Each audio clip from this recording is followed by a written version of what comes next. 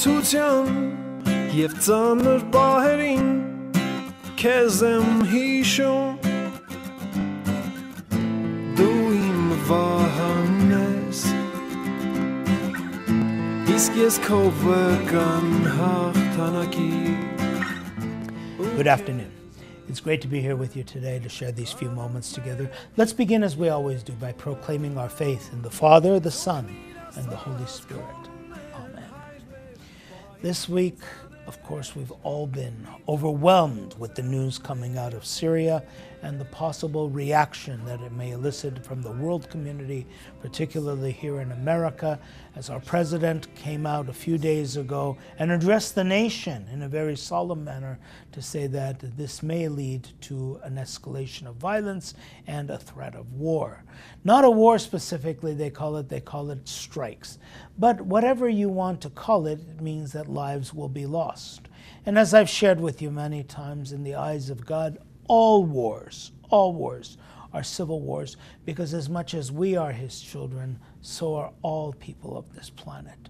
And so it behooves us as individuals, as humanity, for us to look for means, opportunities for us to end violence with different reactions.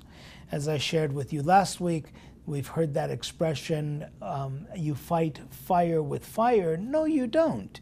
You fight fire with water. And certainly we know that, or we have been taught that you fight violence with violence. And again, we say, no, you don't. You can fight violence with love. You can fight violence with goodness. And as wild as that seems, we have examples and we have precedents for that, particularly by our Lord Jesus Christ, who fought violence, who fought the ugliness of evil on the cross with the intense love that he had. And we see many, many examples throughout history where people appeal to nonviolence as a means of bringing about change and even revolution. But we find ourselves here at this juncture, not in history, but today, in 2013, we find ourselves today with the reality of a dictator, of regimes that are trying to inflict all kinds of harm on their own people, and we find that there has to be some kind of response. What I'm here to share with you today is that as Christians, our responsibility or our response does not necessarily mean it has to be a response of political consequences. Well, what do I mean by that? Well, when you heard President Obama, or when you hear President Putin, when you hear people in political situations, they give you the impression that they are in charge. In other words, that they have the means to come up with an answer. But you know what? We as Christians also have a right to our opinion. We have a right to our answer to that evil. And our strategy, if you want to call it, does not come out of a military book. It comes out of the original manual for revolution, namely the Bible. Revolution meaning it revolved, it changed people's lives. And that's what I want to share with you today. Because ultimately, what is our goal in life if not peace? Do you remember at the birth of Christ, the angels in heaven, what did they say? Peace to all the world, goodwill to men. Peace on earth and goodwill to men. That peace is something that comes to us from Christ. That at the birth, we hear the angels proclaiming. Now, as Christ leaves us some 3 years later, we read also a message of peace. In other words, Christ is enveloped in this message of peace. And I want to share that with you today because that's where I want to take off from. It comes to us from the Gospel of St. John, chapter 14, verses 25 and following. And this is at the Last Supper. Jesus is sitting there with his beloved disciples, and he says, "These things I have spoken to you while I am still with you. But the Counselor, the Holy Spirit, whom the Father will send in my name, he will teach you all things and bring to your remembrance all that I have said to you." In other words, I'm going to be leaving you, but the Holy Spirit is with you. Now, the next part is so important that we remember. He says, "Peace I leave you. My peace I give you.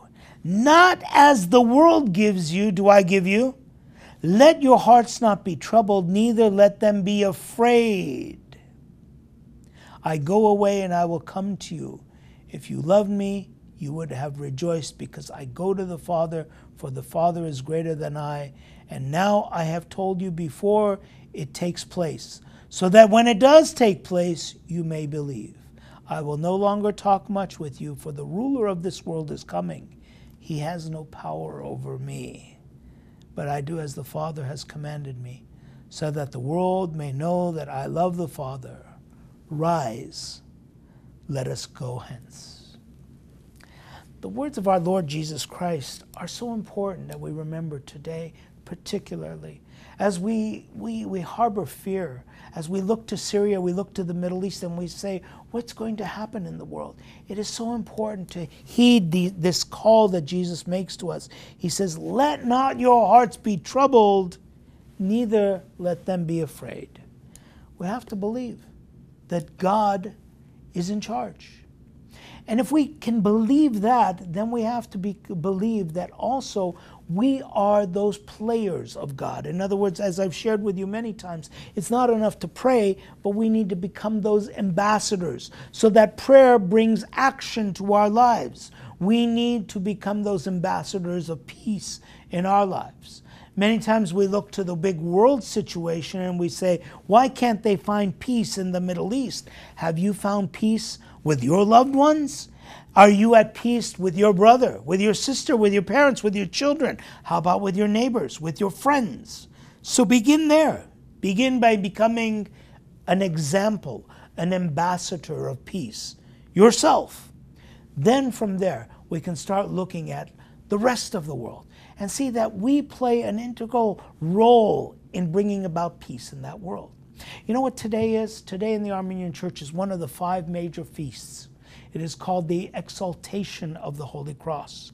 The huge cross of Christ stands there and it is exalted. This is a story that comes to us from the 3rd or 4th century. And I'm not going to go into the details. You can check out your Sunday school books, but you know that it takes place in Jerusalem, where the cross of Christ was lifted up and people were humbled in the presence of the cross. Well, think about it. What's the problem in the world today, if not a lack of that humility? People thinking that they are in charge, that they will bring about that peace. Christ says, under no uncertain terms, he says it very plainly. He says, I'm giving you a peace not like the world can give you, but it's a peace that is real, that is lasting. A peace that you need, a peace that begins in your heart, and once it does, it reaches out to your circumstances. And I wish to impress upon you that today, as Armenian Christians, as one of the oldest Christian traditions here on this planet, we have an obligation to present this peace to the world. Do you ever notice when you go to an Armenian church, there is one phrase that comes out to you over and over and over again? It's a very unusual phrase, and I'll tell you why. The priest turns around and he says, "Chautun aminesun," and he blesses the people. Peace to you. Why is that unusual? If there's any people in the world, it's the Armenians who've never known peace.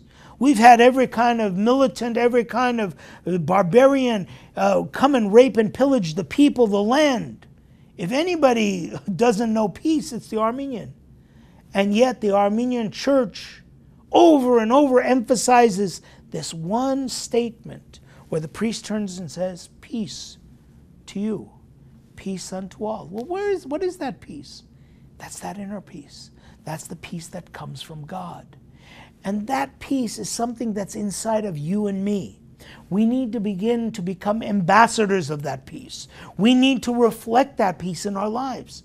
But as I said, by first and foremost being at peace with our surroundings, and then making that an example of how we live, how we interact with other people. Don't look to politicians to find peace. Don't look to world leaders. Don't look for governments to find peace. In fact, if you leave it to them, they will teach you and they will teach your children that the only way to answer violence is by more violence. They will teach you that to fight fire, you need fire. What Christ says is to fight fire, you need water.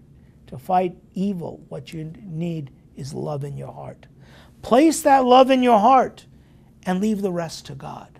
The peace of the Lord is left with you. Today, as we look on a world that is plagued with violence, and today as they rattle their sabers to go into Syria and start bombing, our heart goes out to the people who will be innocent bystanders in this carnage. And even more, our heart goes out to the people of the world. The people of the world who will understand that this is the way you deal with violence. No, the way you deal with violence is with the ultimate weapon that is given to us by our Lord Jesus Christ, the power of love. And that love is something that you have in your heart, and guess what? Everyone has in their heart. We need to come to terms with that, to bring that out.